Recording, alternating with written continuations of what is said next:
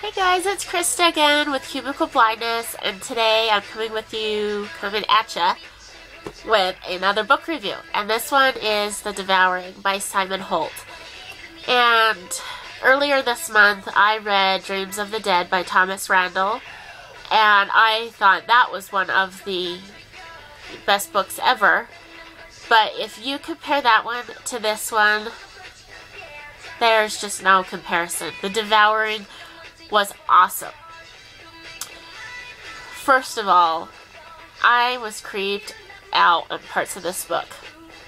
It's a young adult novel, so don't get me wrong. It could have been creepier, but for young adults, this book is a great Halloween read, and I picked it up on Halloween and read it, and there were parts in it that I was literally like, when I opened, trying to get through the page because it was like, icky. But you guys will definitely have to pick up the book to see what part I'm talking about, and I think you'll know right away what part it was. So I absolutely adore this book. I'm so glad it's a series because I didn't want it to end. So it's about Reggie and her friend Erin. They're in high school. They're both big horror fans. They enjoy horror movies and books. So one day, Reggie at her work, which is also a bookstore that specializes in horror books, she comes across a journal-looking book, and it's about the Devourers that take over people's bodies on Sorry Night, which is the longest night of the year and happens right a couple of days before Christmas. So, they decide to play games on Sorry Night, her and Erin, to try to conquer their fears so that they don't get taken over by the Devourers. It's kind of just a, like a Bloody Mary kind of joke. Just they're playing games. But it happens that Reggie's brother does get taken over by the Devourers on that night because he succumbed to his fears. And it gets really creepy from then on. Henry starts becoming a different kid.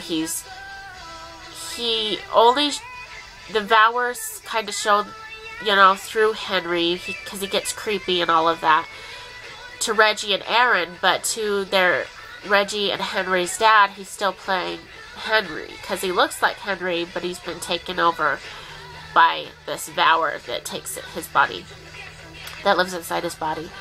So, and Reggie and Erin find out that they have to go inside of Henry's fearscape to conquer the Devourer to get Henry back. And it's one of the best descriptive novels that I have read in a long time. Simon draws you into this whole freaky world of like all the scary things that you think of as a child, and kinds of has you battle through them with Reggie. It was a great read. I loved all of the characters.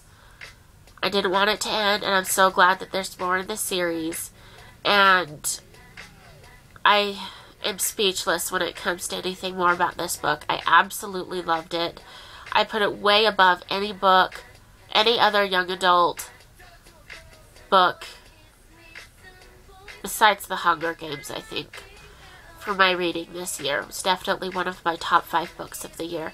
So if you guys like to get a little bit scared and are looking for something new and exciting and haven't read this yet, you need to go check it out. Happy reading.